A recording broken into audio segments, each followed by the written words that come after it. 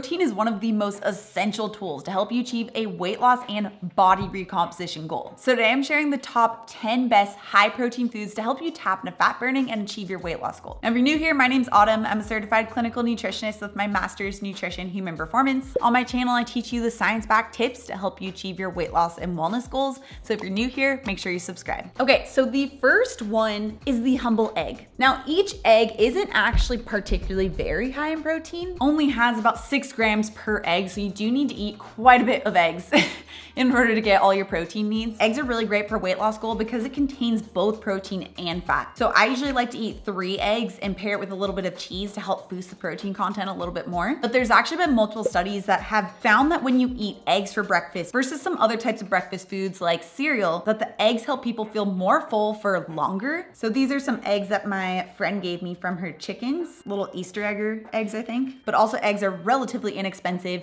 really easy to make, and extremely versatile. Okay, the second one is salmon, and I just got my meat delivery today. So let's see if I can find it in the bottom of my freezer. Oh, here it is.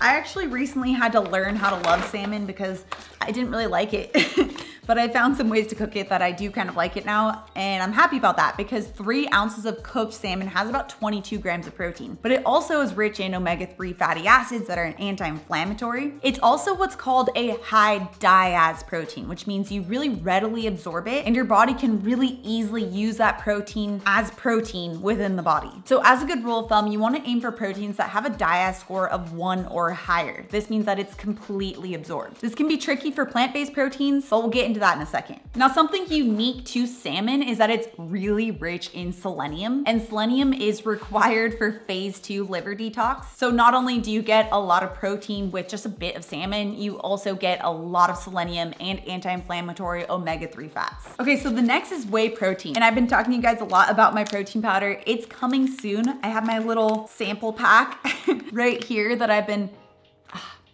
using. This is the chocolate one, so good. Now, for a long time, whey protein was really just seen as the protein for athletes, but there are a lot of other health benefits to whey protein other than just being a really high diaz protein. In fact, it's one of the highest diaz proteins other than eggs. Now being studied for a lot of other health perks, including weight loss. But also unique to whey protein is that it's really high in an amino acid called cysteine. Cysteine is also required for that phase 2 liver detox. And I've developed my own 0 sugar whey protein. This has been in the works for a very long time, and we're really close to releasing it. So if you guys want to stay in the loop on when my 0 sugar whey protein will be released, you can subscribe to my free weekly newsletter down description below. Okay, so next we have beef. Now, beef is also a high diaz protein, and it has obviously a ton of different cuts, but my favorite is ground beef because it is so versatile and it tends to be really budget friendly. And 3 ounces of cooked beef has around 22 grams of protein, and it's so easy to use. I tend to go for the 85-15.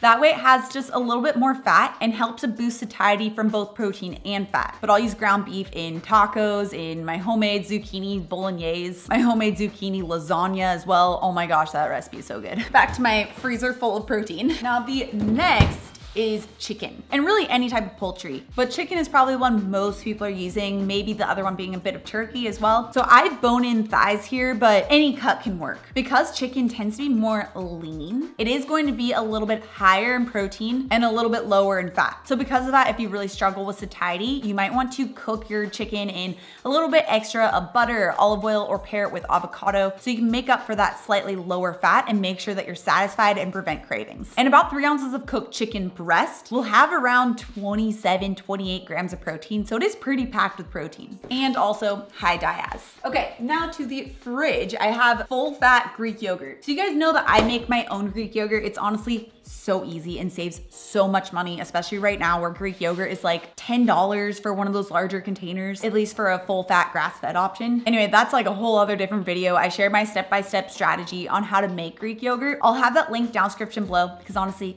it's so easy. It takes like minimal effort and it will saves me like at least $500 a year because we use a lot of Greek yogurt. And I know what you're thinking, full fat, isn't that like not good for you? But there's actually been a lot of research lately, specifically on full fat dairy products and how it can be preventative against obesity. And what the researchers are saying is that it's likely because of both the fat as well as the protein that's in Greek yogurt or other full fat dairy products. So both of those combined help you to feel really satiated, really satisfied while having a really high diaz protein. So it can help to prevent cravings for foods that might work against your goals. I love using Greek yogurt in my smoothies, as a Greek yogurt bowl, or even stirred into chia pudding to help boost the protein content. And just 1 cup of Greek yogurt will give you about 20 grams of protein, so pretty great. Okay, so one of the best options for plant-based proteins are going to be fermented soy products. Now, I specifically recommend fermented soy products if you're going to use soy as a protein source because it helps to break down some of the anti-nutrients of soy. But soy is one of the highest diaz proteins that you'll be able to get your hands on from a plant-based source. It's going to be about 0.9. So remember, we ideally want a score of 1 or higher for diaz. So soy is going to be a little low. Really, the only plant-based protein that has a score of 1 is going to be potato protein, but there's not a lot of potato protein powders on the market right now. And if you eat just potatoes, you're also going to be eating a lot of starch, so it's not really helpful for a weight loss goal. So from a plant-based perspective, the highest quality protein source will be something called tempeh. And you can use this in a lot of similar ways that you would ground meat. Like you can chop it up and make ground tempeh tacos, add it into a stir fry. Really, there's a lot of easy ways to use tempeh. Okay, so another one is pork. And I actually don't talk a lot about pork on my channel, mostly because I didn't grow up eating it. So I'm not used to eating it that often, but it actually is a good high quality protein source. It's going to have a diaz score above 1. Really, all animal-based proteins are going to have a high diaz score other than collagen. Collagen is not a complete protein. I wouldn't recommend using it as a complete protein, but it is great to be pairing with complete protein sources. So common cut for pork is going to be like pork tenderloin, and about 3 ounces cooked is going to have roughly 24 grams of complete protein. Okay, so for one of my absolute favorite proteins, ow, just hit my elbow. We have cottage cheese. In fact, this is actually what I'm going to be breaking my fast with in just a second. I love cottage cheese. I know people either love it or absolutely hate it. My husband absolutely hates it. I absolutely love it. But it's really rich in protein. Just about 1 cup will have anywhere between 24 to 28 grams of protein. That's a lot with just 1 cup. It's also going to be a full fat dairy product, so it has a lot of the same perks as Greek yogurt. Just make sure that you check the ingredients and that you're not getting something that has any added sugar. Got some peanut butter on there. Obviously, that's how I eat mine. So you will see some sugars if you look at the nutrition facts, but as long as it's not added sugar, that's okay, because that's mostly just going to be a little bit of the lactose. And if the cottage cheese has been fermented, a lot of that isn't actually true lactose anymore. So I like to make like cottage cheese bowls. My favorite way is to heat up some blueberries, just on the stovetop, melt up some frozen blueberries a bit, put that on top of some peanut butter within my cottage cheese, and it all just kind of like melts together, and it's so good. Oh my gosh. But you can also do a more savory option where you add like cucumbers and tomatoes and some black pepper. My mom loves pairing it with avocado as well, and requires 0 prep. You don't have to cook it or anything. You can bring this with you on the go. So easy. Okay, so the last one on my list is anchovies and sardines. I actually bought these a long time ago, hoping that I could make myself try and like it. I don't even know if this is still good. Where's the expiration date? I'm sure it is. Yeah, it's still good. Got like 2 years on this thing since it's canned. But man, if you like anchovies or sardines, eat them.